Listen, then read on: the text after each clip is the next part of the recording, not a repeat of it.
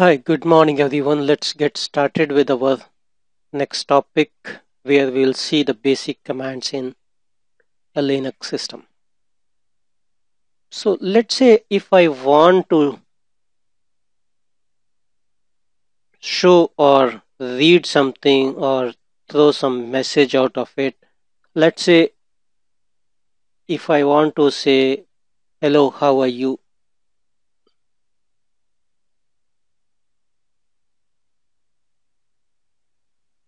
Okay, so if I want to say this message, I will type like this echo, and then whatever I want, I can just put it there.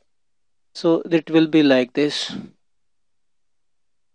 So this is your command here. So let's execute this first so that you get an idea about the output. So here you can see that this is your command. Let's say that echo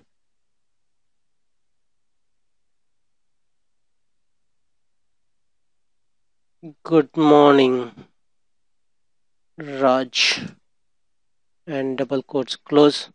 So you can see that I need to start with a double quote and I need to end in a double quote, and you can see the. Let's take one more example that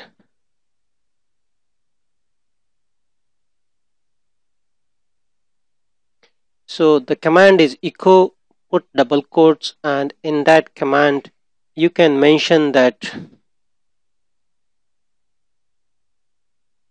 today is the final match for FIFA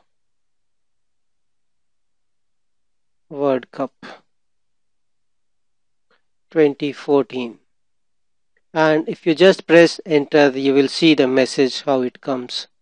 So basically whatever you want to see or show, you can just write this command echo and put the two double quotes, starting quote, ending quote, and just put whatever you want in that. So let's see this. This is your command here. Okay, so let's note down this command here first. So this is your command, and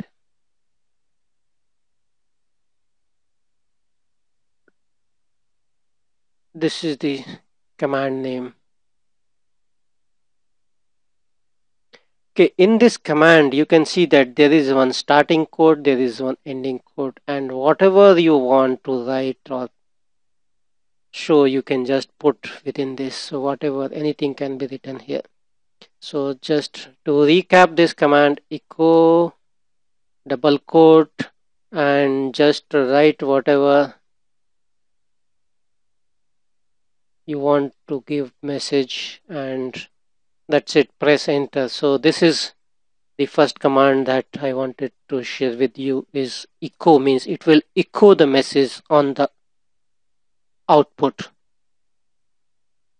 Okay, so that is about the echoing of message.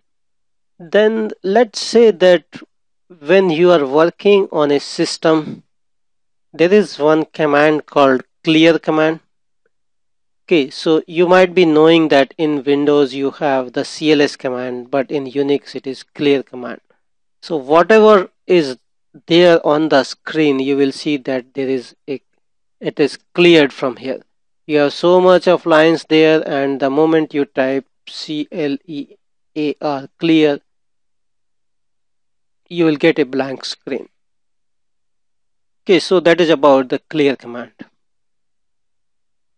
Then now let's say that you have logged into the system and you are not sure what is your ID. So you can type a command called who am I. Okay, so what this command will do is it will give you the information about your user ID.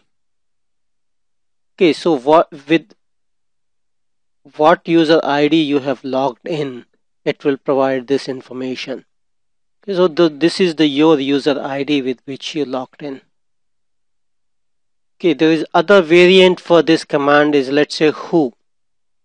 So this will tell the information about the details like what is your user ID, what is your terminal, from which system you are connected. So all that information will be seen here. Okay, so that is about the who command. Then let's say that while working on a system, you are not sure in which time zone you are in or what is the current time. Then what you can do is you can type this command called date command, and this command will give you the information about what is today's date. You can see this format. There is a way to change this. I won't share it in this basic commands training, but we will be seeing in our subsequent training how we can tweak this date in different formats that we want. Okay, so that is about the date command. Then there is one extremely important command is, let's say that you are working on a system and you want to see how to use a particular command, and this is going to be a very important command, because whether you are a newbie, whether you are a beginner, whether you are an expert, there are times when you need to see the syntax, whether you need to see the different options available in a command. So let's see the options which is available in, say, the date command.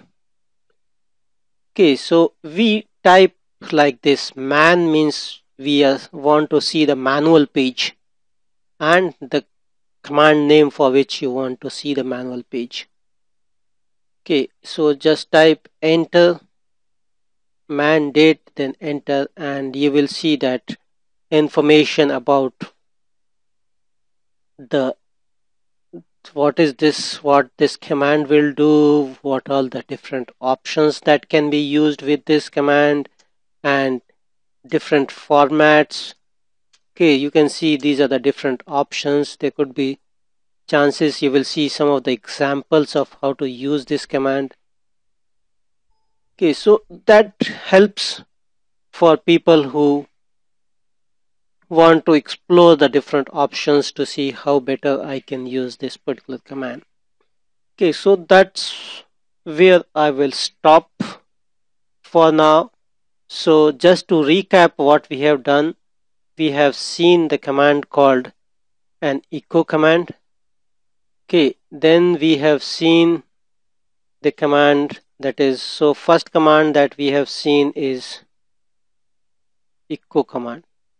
So this command is for throwing the output on your terminal on your screen. Okay, let's go back. The other command that we have seen is the clear command. Okay, so the clear command is used for, this is the command for clearing your screen. Then we have seen a command called who am I. This is a single word. It will tell with which user you have logged in into the system. We have seen a command called who command. This will tell information about what is your user ID, what is your terminal ID. Okay, then we have seen a command called a date command.